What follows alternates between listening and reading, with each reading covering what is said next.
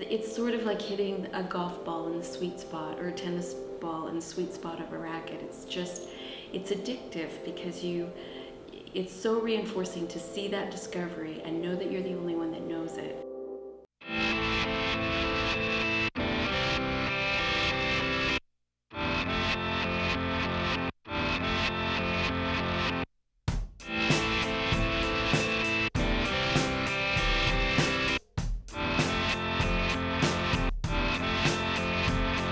My area of research is transgender communication.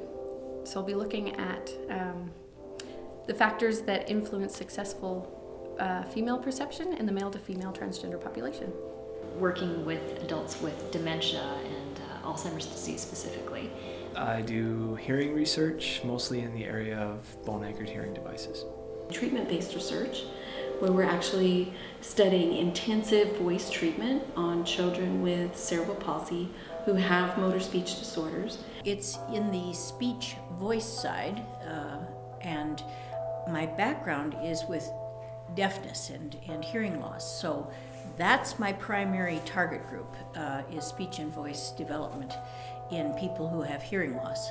My first line of research has to do with ALS or Lou Gehrig's disease, and then my second line of research has to do with people who have dementia and live in long-term care or institutional settings.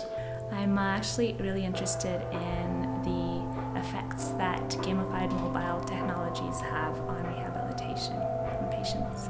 The role of the brain in speech production and in its disorders, such as stuttering. I do research in pragmatic language disorders and particularly with people with autism spectrum disorder. We're the only freestanding department that includes OT, PT, and SLP under one roof. And there are huge advantages when you think about interdisciplinary practice and the opportunities that allows us to have. We are in the corner of the campus that's right next to all the medical action. So hospitals, the new Edmonton Clinic, nursing, pharmacy, medicine, all of these things are right here. And that's a wonderful position to be in.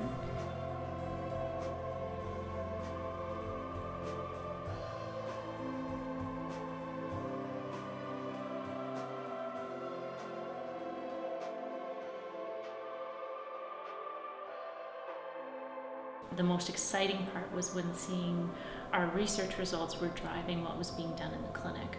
So there were surgeries that weren't necessarily working that well as far as outcomes went, and when we pinpointed that and worked with the surgeons, and then techniques were changed so that the outcomes became better, and we watched that through our research process. That was really exciting. Every research question or problem or area or topic is just one small part of a huge puzzle, and other people are working on other parts of that puzzle while you're working on your part of the puzzle, and together that's how we solve these complex health problems or deal with these or answer these complex health questions, is not by one study but by a combination and a multitude of other studies and a multi-pronged approach to the problem.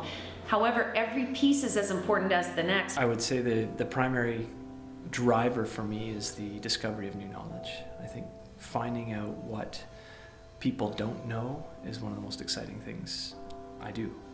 And I think that a lot of people miss that in their training somehow, where you do a job just for the sake of doing a job. For us, it's not even really a job. It's an exploration of something that nobody else knows about, and that is to me the best part of this job.